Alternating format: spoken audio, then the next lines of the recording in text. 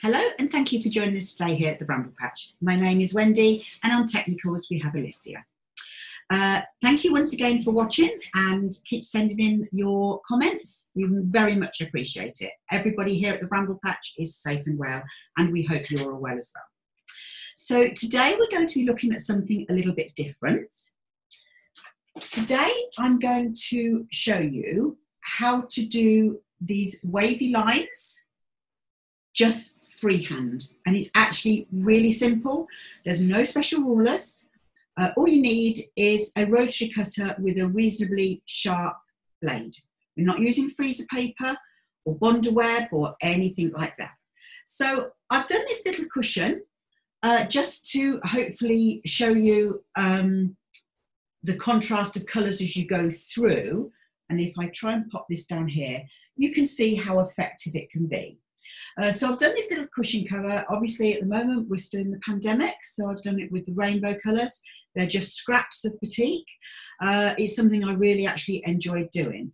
And what led me to do this tutorial was in one of the areas where I sew at home, I made this little wall hanging a long time ago. So this is just it wasn't a charm pack. It was fabric left over from a quilt that I made, and I decided to do an insertion just with little bits and bobs on there of a sewing machine, threads, scissors, pin cushion, and a little rotary cutter. And it's actually really quite nice. So the other thing that you can do with this is you can then start to do landscapes or seascapes, which is something I actually really enjoy doing. So I've put this one little piece together, and as you can see, you've got the sand with a couple of rocks here, and you're going through the sea and we hit the sky. I will show you something towards the end with this. So if you're ever thinking of doing a landscape, a seascape, anything like that, you generally work with thirds. So you can have a third at the top or at the bottom, depending which way you go. Generally, if you're doing the sea, you generally start off with the lighter fabrics, fading back into the darker shades. And remember, where the sea meets the sky, you tend not to have waves. It tends to be a flatter line. So I've also got a few things cut out that I can just show you hopefully at the end of the tutorial, how you can place this on and have fun. And if you ever have got children, grandchildren or children visiting, you can play, and hopefully I might be able to show you how you can have a little bit of fun with that. So first of all, how do we approach this? So I always make sure that, say, if I wanted my piece of work to finish up 15 inches in width, I always cut the strips longer, because what I want is I want to be able to tidy the edges up at the end. I much personally prefer to do it that way, but this is your choice. Once you've had a go with it, you can go with whatever works for you. So I'm going to be working with, these are just strips. They are cut between 3.5 and 4.5 inches in width this way. They're not all exactly the same length, but it doesn't matter. So what I'm going to do, I'm going to show you actually how to layer this up and cut it. So I've got a couple of pieces here, and I just need to make sure that I'm working with a part that you can see. Okay, so it doesn't matter whether you have the bottom one over the top or the other way around, as long as you have an overlap. So I've purposely cut this mustard colour actually narrower than this, so that you can see the overlay that I have. So if you can see here, if I lay this, I'm going to bring this hopefully closer to the camera, and you can see here, this is the depth of overlay that I have. So this is the depth of the wave that can be cut, all right? So I'm going to place that down. So I've got the mustard overlaying, we'll call it the blue fabric. So take your rotary cutter. Now it doesn't matter which angle you start at. Don't try and cut the waves too deep, because when the way I do it, I don't want to be starting to have to clip corners and everything. This is a really simple, easy, effective way to do a curve. Okay, so first of all, I'm just going to place my rotary cutter. Now I can see the overlay I have. So I'm going to place my rotary cutter and I'm just going to cut randomly a nice little gentle wave up and down, like so. So now we have a cut. So I'm going to remove the piece here of the mustard. And what I tend to do is I put my finger, if I can do it so that you can see my finger on the mustard and the blue that is going to stay. And then I just pull away the blue piece from underneath. So now you can see that these fit perfectly together. They have to because you cut them together. I'm just going to try and hold that up so you can see it. There, we've got a lovely wave just going through here. Now, once again, there are different ways of actually doing this. I'll show you the way that most people use, but it's not the way that I do. But I'm going to show you both ways because if you're a pinning person, you will probably much prefer this technique. So first of all I'm going to do, the two fabrics are sitting and they're butted up completely together. So I'm going to take the top fabric and I'm just going to roll that over on top of the mustard fabric, like so. And making sure that these two pieces meet here. So the prominent points where they've come down, I'm going to actually put pins in these two areas, like so.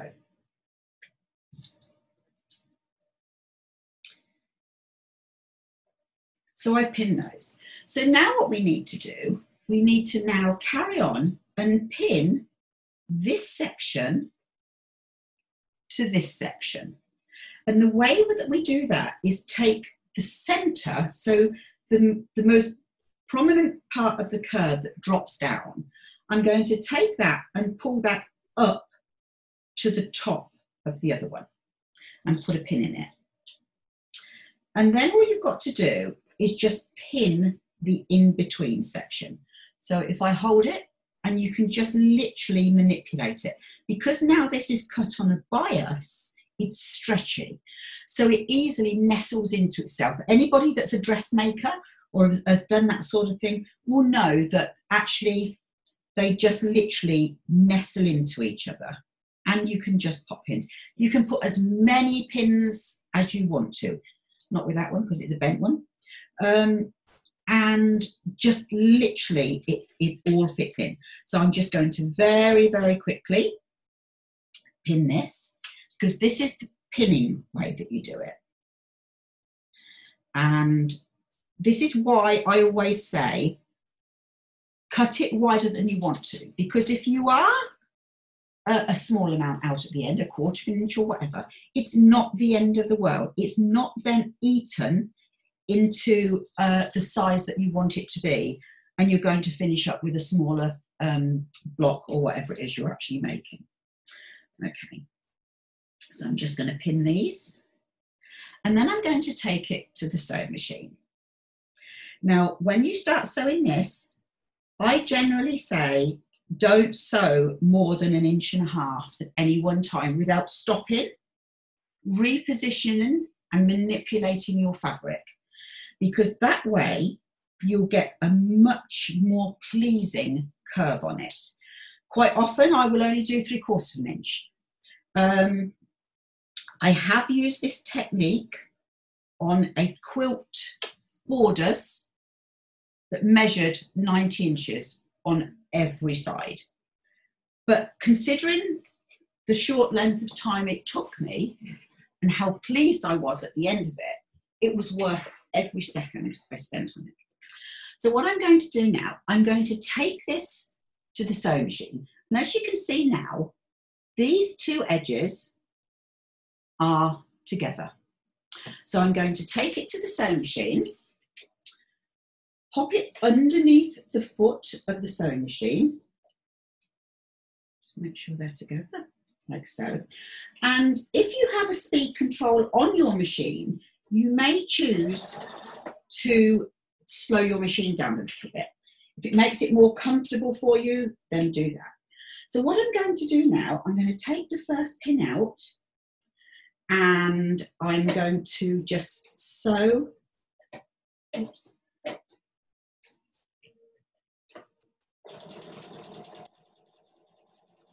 about an inch. Remove that, I'll just take my pin cushion around here.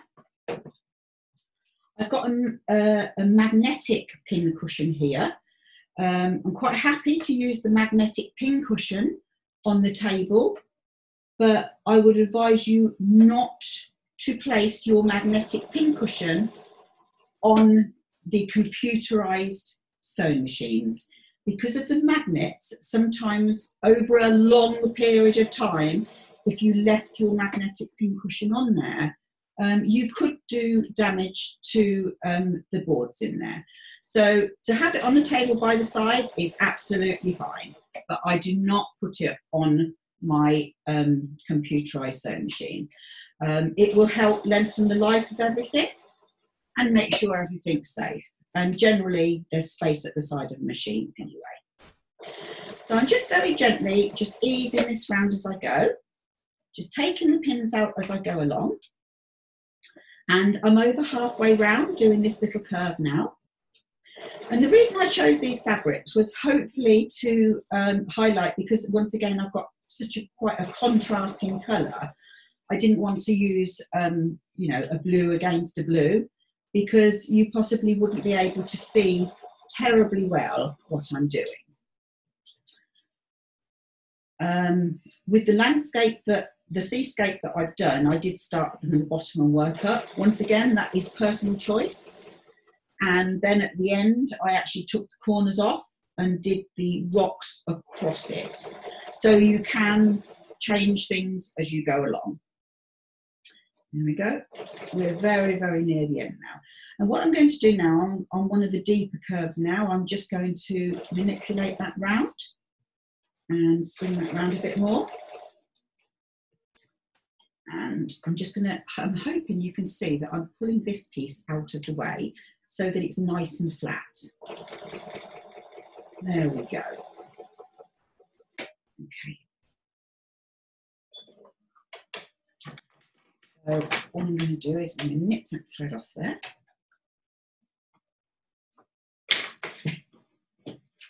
And take this across. Okay, so you've got something now that looks a little bit unruly, but it's not a problem. Again, this is something that you can press from the back first or the front first. It makes no difference. I generally press from the back. So what I'm going to do, I'm going to press the blue one over the mustard one, because it might highlight so that you can see it a bit better. If I do it the other way around, it might not be quite so obvious. So all I'm going to do now is I'm just going to literally press it down. It's not even difficult. I haven't got water in this iron at the moment, it's just a dry iron. When I was making the little seascape one at home, I actually had water in my iron. Sometimes I'll have a spray by my side as well. So to start off with, there we go. I'm hoping that you can see how smooth that is. There's no puckers, no pleats, and if I turn it over, you will see exactly the same. Just sits really nicely. So that's the first way that you can do it, by using pins. And as you can see, it's effortless. So now I'm going to show you another way. We'll cut it exactly the same, but we are going to use one pin. So this time, what I'll do is, how should I do this one? We'll put, I think I'll cut the piece off of this one. I'm trying to highlight it so you can see the overlay. This is only a little sample. Right, so I have the blue one here, and what I'm going to do, I'm going to overlay the mustard, okay? And once again, I'm hoping you can see here, this is the amount of the depth of the sweep I can go up and down, okay? If you want to, you can carry on just wiggling it and keep it all in the same row. I tend to be a little bit different and go in opposite directions and do all sorts of things. Okay, so we've got an overlay here of about 1.25 inches. And for the purposes that I want today to demonstrate, that is more than adequate. So once again, I'm locking my rotary cutter. I've got a swap rotary cutter. Let me get this one. Okay, I've got the rotary cutter and I'm going to start at this angle and I'm going to go down, across,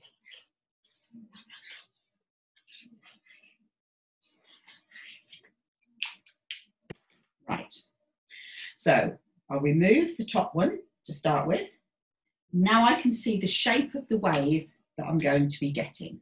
Remember, when you cut this wave, you're going to lose 1/4 inch of it. So don't cut it the depth you want it to be.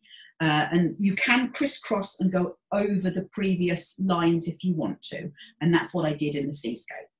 So I've removed the excess fabric from this one. What I now want to do is remove the excess fabric of the blue. So I'm going to put my finger, you can't see me, I'm going to put my finger on the blue at the bottom and the mustard here. And I'm just going to pull away the excess fabric here. And then I can nestle those back into each other.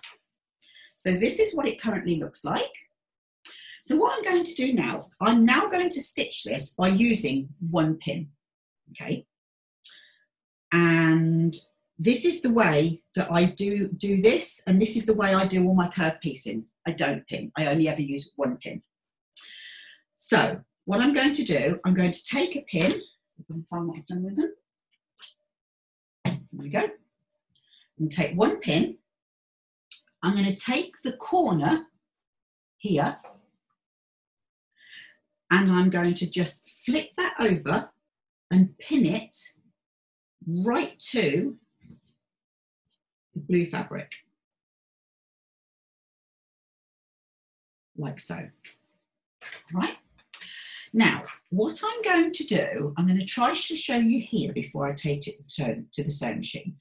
I'm going to make sure that these 2 edges here are level. And then I'm going to feed this around as I sew. And you'll see how this comes out. So let me take this to the sewing machine. I'm hoping that the camera we have on the sewing machine will pick it up, which is why Alicia and I decided to go with the 3 angles today. I'm hoping that you may be able to see the way that I'm actually manipulating it as I go around. Right, so first of all, I've put my foot down and I'm just going to take a few stitches just to anchor that first piece. I've now removed my 1 pin because the 2 pieces of fabric are anchored together, okay? Right, I'm now going to take my top piece of fabric and I'm going to lay it so that both the blue and the mustard are edge to edge. And I'm going to stitch. And as I'm stitching, the feed dogs from the sewing machine that feeds the fabric through is feeding the blue fabric around. And all I'm doing is just manipulating the top fabric to keep it in line as I go around. So I've got no pins, I'm just letting it feed round as you go. And I'm coming to a curve now where I'm going to come back down. So now I'm going to pull this down. And if you've got surplus fabric here, you can actually just pull this backwards out of the way if you need to. To be honest, you don't generally have to, but I'm just showing you, trying to talk you through all scenarios. And here we go. I'm on a downward bent curve now. I'm coming in the valley and I'm coming back up the mountain. If that's the right terminology, I'm making this up as I go along. But it's just feeding through beautifully. It's effortless, it really is. But you do whatever works for you. There's lots of different ways to get curves. You can buy the curve rulers to draw along. You can do this sort of thing with freezer paper, which is something I would actually like to do with you all at a later date if anybody was interested. So that's be something that I could be working towards for a future tutorial. And I think if I did do that, I would probably do rolling hills, fields and flowers and that sort of thing, which could be rather nice. So I've just edged towards the end there, and I've sewn all the way along there, only anchoring it with the first pin. So once again, you can see there, all I'm going to do is exactly the same, because it's exactly the same as the first one. All I'm going to do is now press. I'm pressing the wrong side, that is just my choice, it doesn't matter. Press that first one down, turn it over, and now press the top.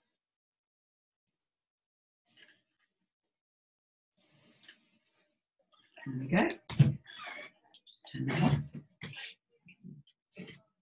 And there we go. Hopefully you can see the waves that we've created. One using the pinning method, and one doing it without. So that's the technique that you use to make this. And I've just got one other little thing that I will show you. And this is the seascape that I've done. So I'm hoping if I can turn this around and give you those bits and bobs, that we'll be able to see, that you'll be able to see what I've got here. Okay, so what I've done, I've cut a few bits and bobs out here, and this is what I mean when you can have fun. So what I've done, using the Teflon sheet, which I did a previous tutorial in, if you want to build up different things, remember if you're ever doing something pictorial, you generally don't want to cut it across the middle. Things are not always cut in half. You tend to have perspective to work towards. So you generally work with a third. I've got the sky at the top with the 2/3 being the sea and then the sand at the bottom. So remember, if you're looking at something, for instance, I had great fun yesterday. I was making yachts. So if I've got a yacht, the further away it is, the smaller it's going to look. The closer to you, the larger it would be. Okay, you can play. You could have a ball. I've got an aeroplane here that I could have in the sky if I wanted to. I've got buckets and spades. I'm hoping you can see these. Buckets, no, I can't see that. I'm trying to position this so that you can see things. Buckets and spades. You've got kites. If you have fabric, pictorial fabric, you can put your Bonder web on the back and fussy cut, that sort of thing.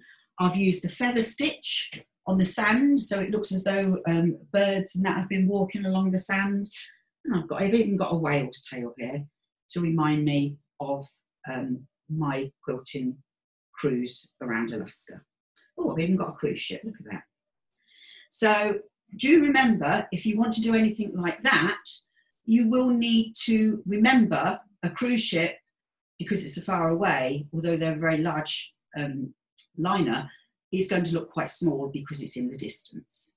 So that just gives you a few little ideas. So if you prepare something like this, or even if you use an ombre fabric, you can just have fun and create something of a memory that you may have had together, either just yourself or with a friend or with a family member. And these also do make lovely, lovely gifts as well.